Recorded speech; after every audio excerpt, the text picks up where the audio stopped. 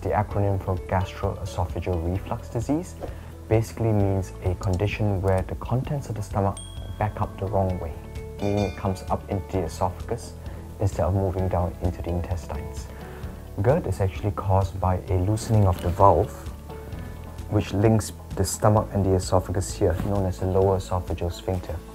When this valve becomes loose for a variety of reasons or opens up, it allows contents from within the stomach to back up.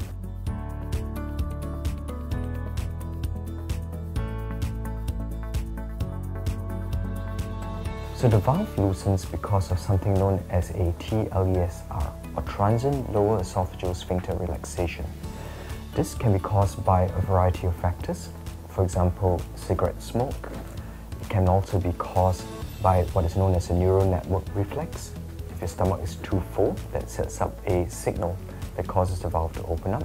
It can also open up as a result of medication, alcohol, and in people who have a higher body mass index and are obese, there's a much higher likelihood of getting reflux.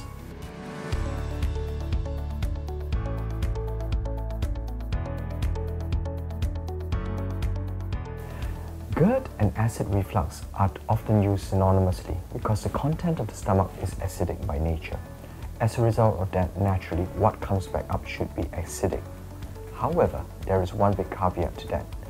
If a patient is already on medication to reduce the acidity of the stomach, what refluxes up may be non-acidic in nature.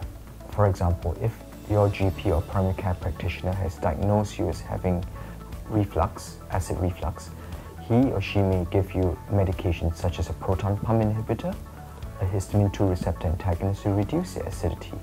Now, that will reduce the causticity or the acidity of the refluxate.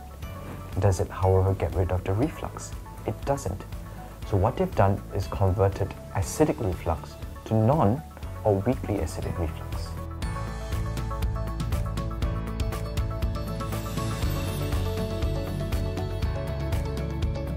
GERD is actually prevalent all the way when we are babies. So if you remember, kids often burp up food. And what happens is that very often in early childhood, the valve isn't as tight. Gas builds up inside the stomach, and therefore after meal, we often have to burp the baby. As we get older and we mature, the lower esophageal sphincter valve also matures and becomes more tonic or tighter, and it learns to only relax to allow food to go through, and it shuts after that. Theoretically, anybody can get GERD at any stage in their life.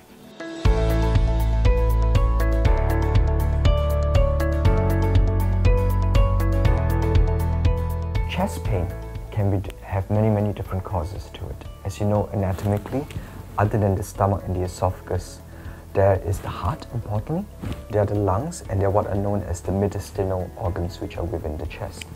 And so chest pain could be due to, for example, ischemic heart disease or angina, which is a heart condition. However, it could also be due to diseases of the esophagus, such as, and first and foremost, would be GERD. There are other conditions of the esophagus, for example, esophageal spasm, esophageal strictures, or a condition known as eosinophilic esophagitis. That can also cause atypical chest pain. First of all, think about it. Ask yourself, when is the chest pain occurring? Is it related to food, as often is the case with GERD? Is it related to exercise or exertion, which is often the case with heart disease or angina? And based on that, then, if the symptoms are getting more and more serious in terms of intensity, frequency, please see your primary care practitioner, who then decide whether you need to be referred and try to either see a cardiologist or gastroenterologist accordingly.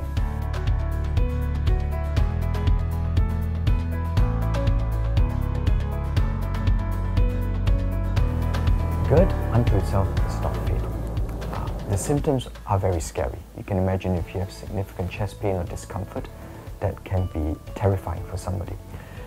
GERD unto itself causes damage to the esophagus because you can imagine acidic stuff coming back up with a pH equivalent to that of car battery acid can cause damage to the esophagus. Over a long period of time, it may result in a change in the lining known as Barrett's esophagus. Now that is potentially pre-malignant, but GERD itself does not kill.